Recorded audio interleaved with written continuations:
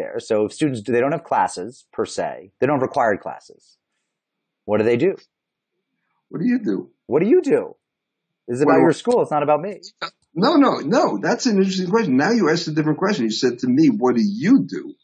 Me. What do the students do? What do I do? There is no such generalization anymore than I can say, what do the people in your town do?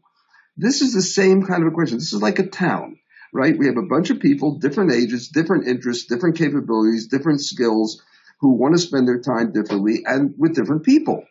And they meet different people, and they're certainly not grouped in any way.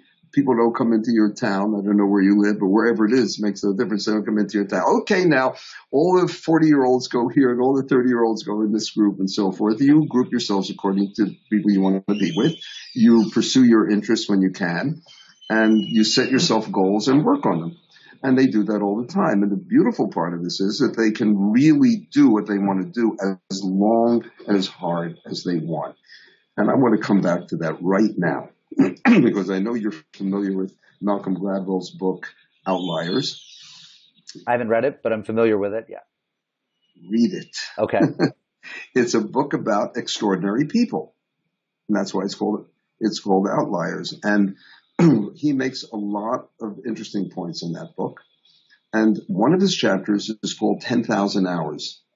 And in that book, he says one of the things that characterizes people who really achieve significant things in the world is that they have persisted in pursuing those passions he uses that as sort of a symbol for 10,000 hours. They've been able to focus on them as long as they want. And the interesting thing is that most people are like that if given the chance. And my thesis is that most people are extraordinary if given the chance. If you look at little kids, if you look at yourself, I mean, when you have a project that you really love and are interested in, do you say, well, I'll work on it between 10 and 1 and tomorrow I'll work? I mean, you don't do anything resembling what's done in a school. You immerse yourself in it, right? Unless you have another project. Right. Right? And you do it until you're satisfied that the job is done properly. And certainly it's true when you write a book. So the notion, and this is true of anything that you do. I mean, I don't know if you have a hobby, but say you like to ski, just as an example.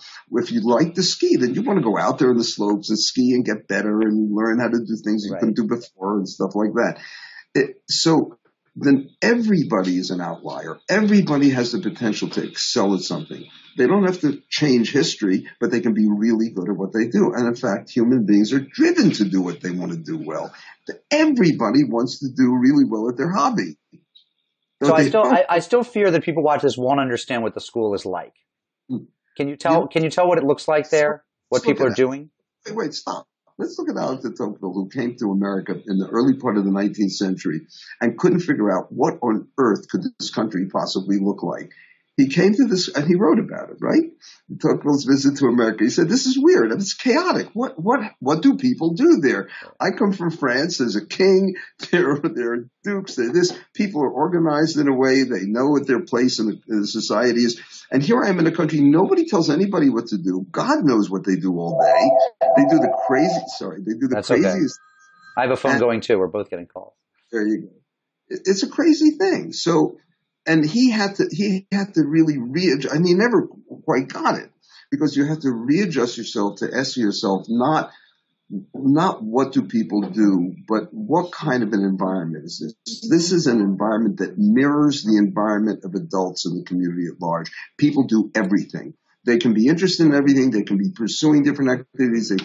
Some people can be doing sports sometimes. Some people can be reading. Some people can be organizing a seminar. Some people can be writing. Some people can be painting.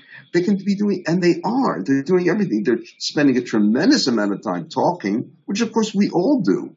Mm-hmm. And in fact, everything about our school, and I don't spend a lot of time talking negatively about other educational institutions, but maybe it'll help people understand that everything about our school is polarly opposite to everything they associate with the school.